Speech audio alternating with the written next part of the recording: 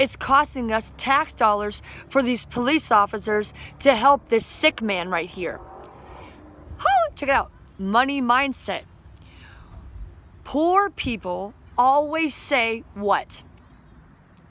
Wealthy people don't care about anybody but themselves. They only care about money. Money is the root of all evil, poor people will say. Number one, the Bible says the love of money, the love of money is the root of all evil. The love of money is the root of all evil. But you see, God is love in 1 John 4:8. God does not just have love, He is love. Can you fathom it?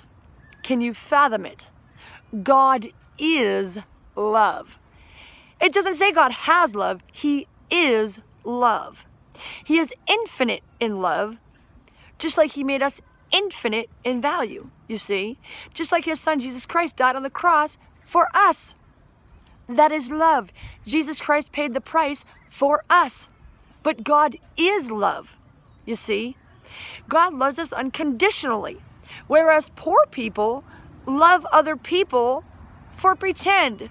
Poor people love people when there's something in it for them, whether it's sex, drugs, or anything else that costs money, or when it's them working on the job and getting paid for it, and have no time for you when they're not getting paid for it. And in fact, when they're getting paid, they don't even care enough for you when they're getting paid for it. Okay, as demonstrated by my opening statement, this guy is costing us tax dollars for the police to come and save his life. Now, I was at the Metro, okay, and this man was literally dying. And by the way, Black Lives Matter. It was a black man. And by the way, there were about 15 cops who had to resuscitate him. Well, they didn't have to. They were desperately wanting to save this man's life. He was not breathing. He was passed out. He was not breathing. And I witnessed about 15 Latino cops, maybe some white guys. I wasn't paying attention. I was on my knees begging the Lord to save this man's life because I believe he was either on drugs or had some type of medical condition where he passed out and he was not breathing. You couldn't see, or you could see that he was not breathing, okay? And so this poor man and this poor maintenance guy, and I know he was a maintenance guy because he got on the train when the train arrived when he was supposed to be cleaning, but he didn't do it because he hates everybody, okay? He doesn't care about the customers who have to ride with garbage, French fries all over the seats. He cares about someone like me caring for him while he's on the clock. He used that statement in order to get me to speak to him because I was speaking to another guy asking him what was wrong with this black guy. And I said black guy because Black Lives Matter, but so do blue lives. I'm trying to demonstrate the point. The point is, though, that all lives matter, and that poor people don't see it that way, though. Poor people see it as, I need to get, I need to take. Wealthy people see as, I need to give, I need to give, I need to give. See, I was on my knees begging the Lord to save this man's life, but I was also on my knees thanking Him for the cops and all the good people that I believed were around me, because it just takes one bad person like this poor guy, and don't tell me that he's any good. Don't tell me he's a good guy. I believe he is. I don't want to believe that. I believe that he's evil because I know he was using that statement because he doesn't know how to talk to people, and he wanted a gorgeous, sexy woman like me to talk to him who hasn't had sex in 12 years because I'm the best wife ever. It'll be 12 years next month. But he was using that to get someone like me to care for him. But you see, I don't care. To me, when you care about money, that is evil. You are evil when you only care about someone when you are on the clock. When in reality, like I said, he didn't care. He didn't care about the passengers. He didn't clean the train enough. I don't even think he did anything except go on and look around and see all the garbage and leave it there. So why does he even deserve the money that he's getting?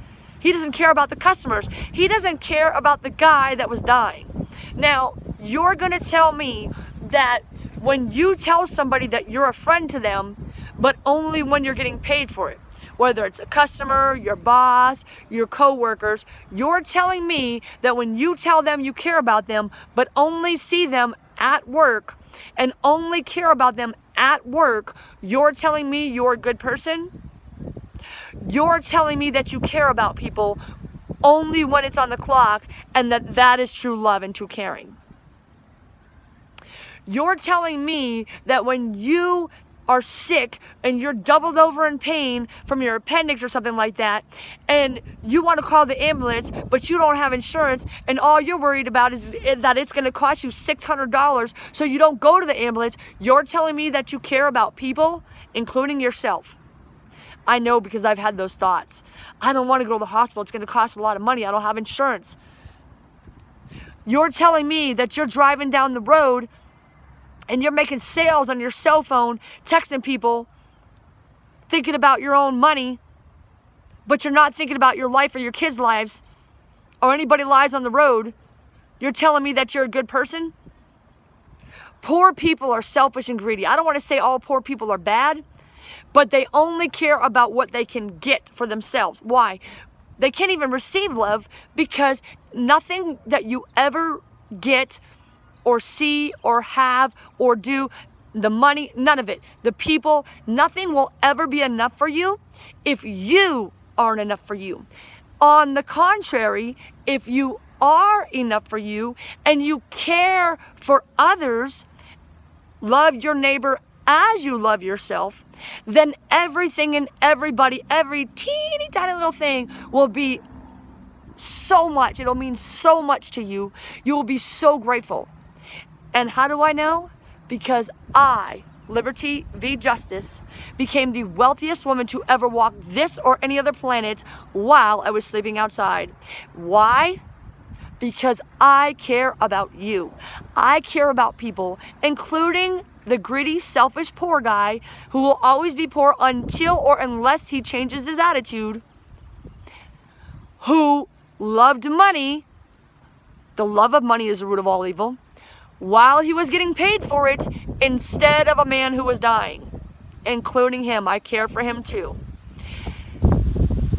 And it's easy for me to say that. It's harder to feel it, but I can do it by simply saying, hey, that's why you don't have any money, because all you care about is money instead of people.